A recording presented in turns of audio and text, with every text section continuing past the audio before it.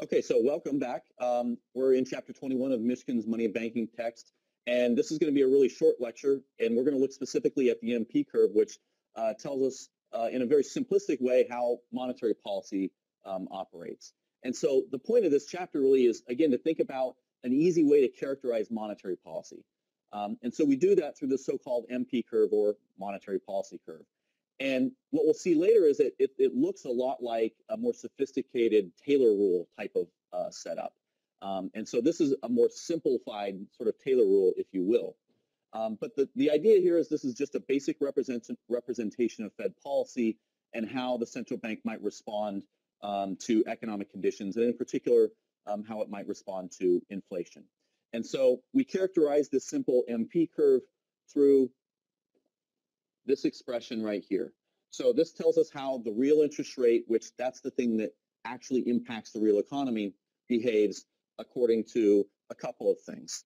So on the one hand, we have this component right there, which we have the inflation rate multiplied lambda. So that lambda thing represents really how responsive the central bank is to changes in the inflation rate. And so intuitively, you can think of a higher lambda, meaning that the central bank is going to be more of an inflation fighter or an inflation hawk, if you will.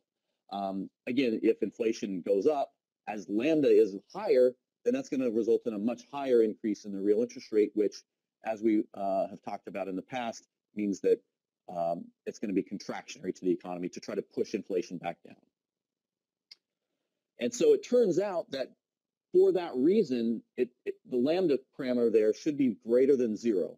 And what that means is that if that lambda parameter is greater than 0, that's going to result in the so-called Taylor principle applying, okay? And basically what that means is two things. Number one, our MP curve is going to be upward sloping. But number two, it means that monetary policy is going to be stabilizing to inflation. And we'll talk more about that, exactly what that means in a second. But essentially, monetary policy is going to be responsive enough to be able to raise real rates as inflation goes up to try to push inflation back down. So this, as I said, this lambda pi term, the idea here is that this is the response that central banks have to adjustments in the inflation rate. Now, we want to be a little bit more specific here because it's adjustments to or changes to the current inflation rate. So as the current inflation rate changes, the Fed is sort of going to automatically be adjusting its monetary policy response in order to address inflation, okay?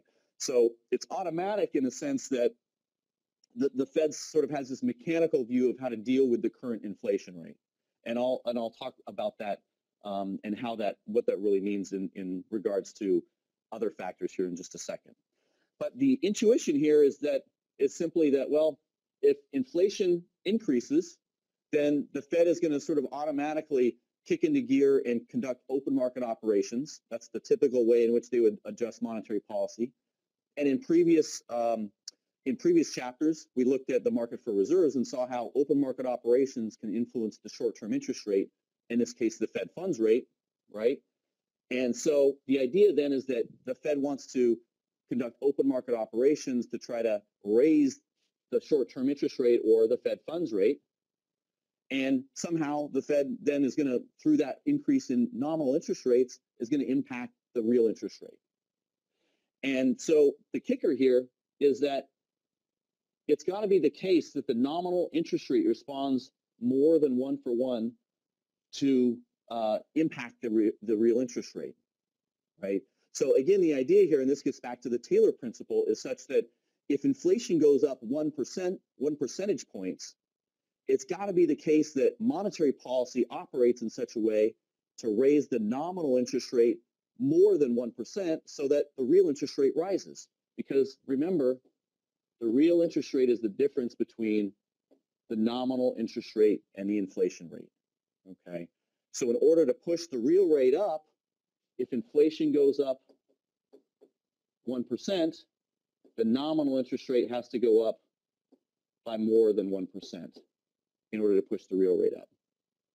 So in order for policy to be stabilizing, the nominal interest rate has to move more than 1-for-1 to changes in the inflation rate.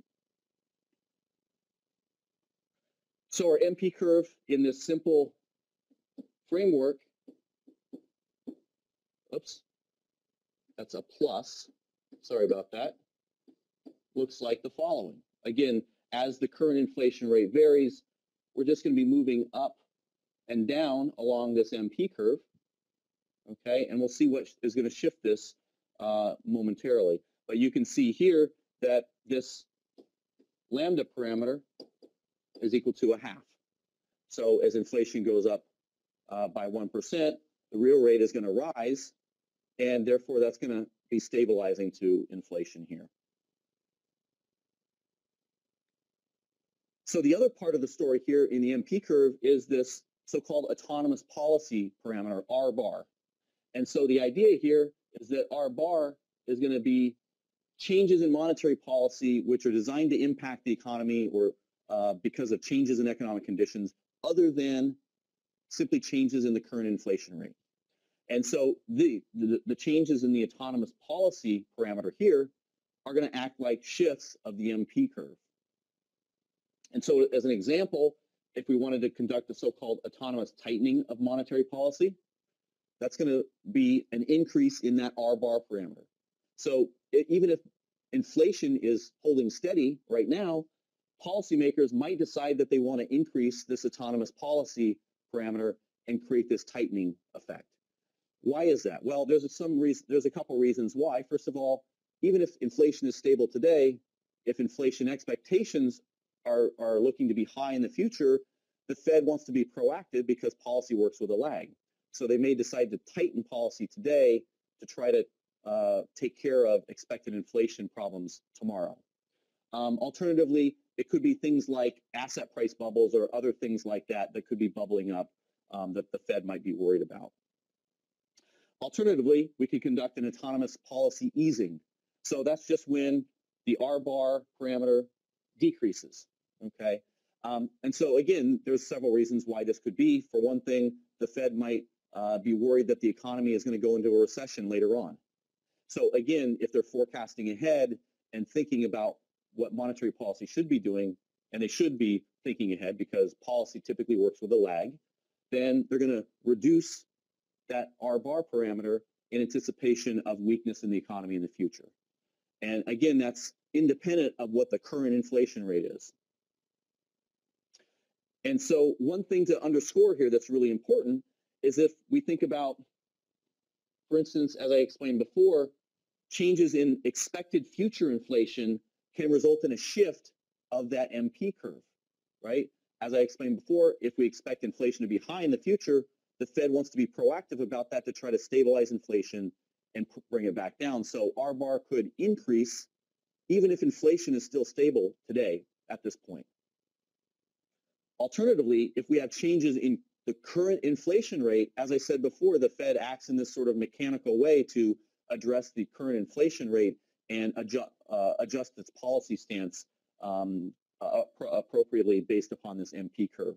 So changes in the current inflation rate simply move us along a given MP curve. So visually, you can see some examples here. Here we have this autonomous tightening of policy. So that MP curve shifts up when R bar goes up, and that's, as I said, a tightening. And alternatively, we have this autonomous easing policy where we move to the MP3 curve, and so that means that interest rates are falling, holding inflation constant. And so because of that, cost of borrowing is easier, and so that would be an expansionary type of policy. Thank you.